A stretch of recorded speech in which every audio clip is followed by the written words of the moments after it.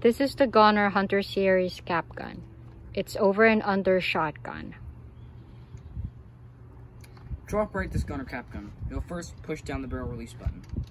You'll pedal down the barrel to the beginning stage.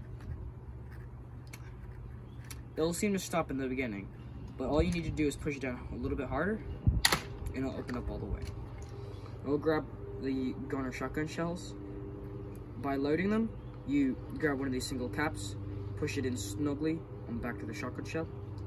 You load them in.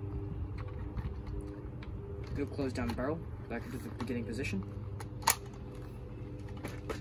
Fire the cap gun. You'll pull down the trigger once softly, which will fire the first barrel. When you pull it down the rest of the way, it'll fire the second.